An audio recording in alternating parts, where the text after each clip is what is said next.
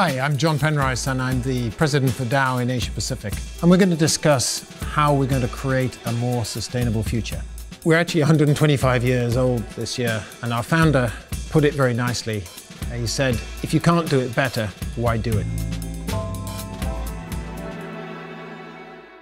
I grew up in one of the most beautiful parts of northern England, a land of lakes and mountains. I had that privilege of clean air, clean water, a climate that was predictable. And that's a privilege I take very seriously, because as I've moved around the world with Dow, I've seen places that are not like that, and really feel very passionately about the importance of nature, of protection of the climate, and what we can do as a science-based company to address those challenges and to imagine a better environment for all.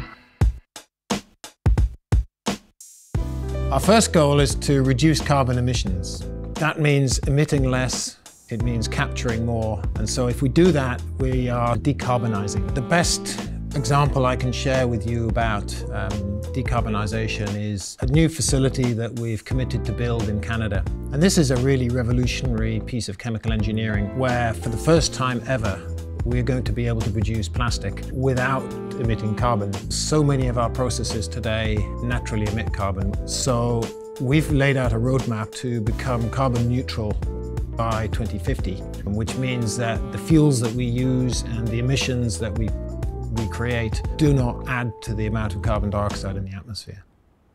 Our second goal is to stop plastic waste. The challenge that we face with plastic waste is that as a material, it has incredible societal benefits, but it doesn't belong in the environment.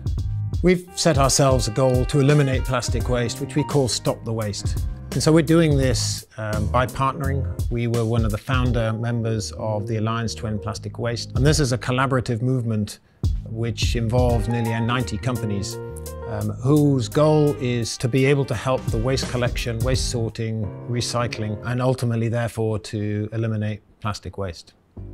Our third goal is to enable a circular economy.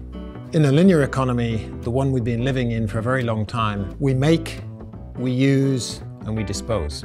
In a circular economy, what's different is that at the end of life, we're not disposing, we're giving that product a second life or a third life, and we're bringing it back into the make part of the cycle. We've set ourselves a very ambitious goal around what we call close the loop, which means by 2035 we want 100% of all of the products that we put into packaging applications to be reusable or recyclable. We have many projects actually throughout Asia Pacific. In China, we have what we call the milk bottle road, which is where we take plastic from milk bottles that have been collected, and these are very hard to recycle pieces of plastic. And we found a technology to be able to incorporate those into the asphalt, into roads, where they actually bring benefits to the road, and they deal with a challenge of what to do with these bottles which may otherwise get into the environment.